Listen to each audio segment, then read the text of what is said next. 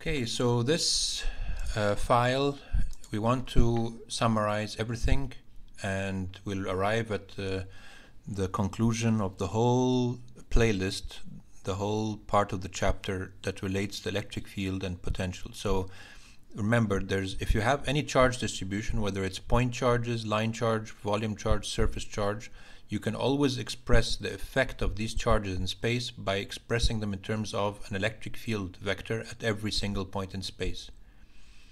So you can express the effect of charges by an electric field, and the electric field is a vector field. So at every point you have a vector.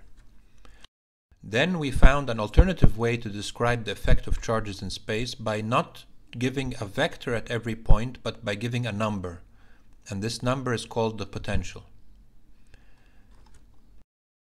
And we found a way to relate the potential way of looking at a problem and the electric field vector way of looking at a problem by, we can go from one to the other.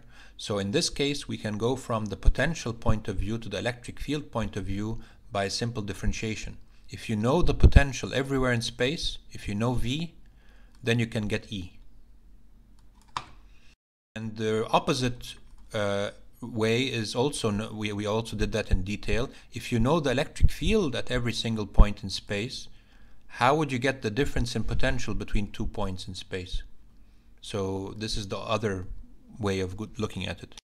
And this is the summary of how you can relate the 2 points of view of looking at a problem.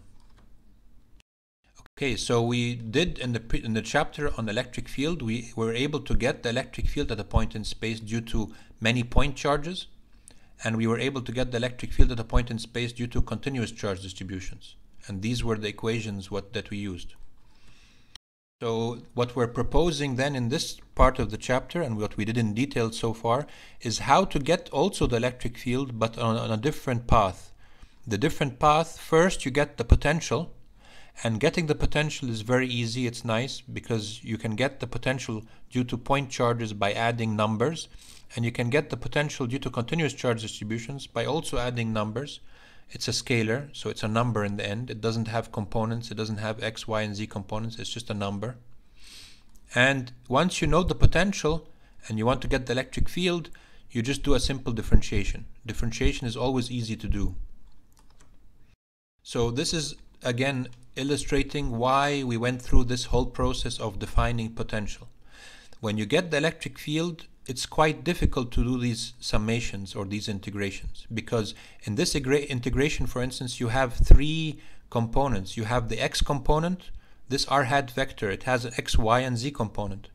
So you have 3 integrations actually to do to get this electric field. But over here, you only have 1 integration to do.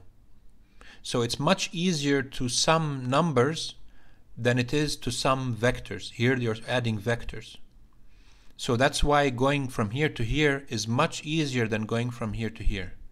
So the downside is that you have to do 2 steps. So, but the nice thing is that the second step, when you know the potential and you want to get the electric field, it's just very easy because you're doing a differentiation.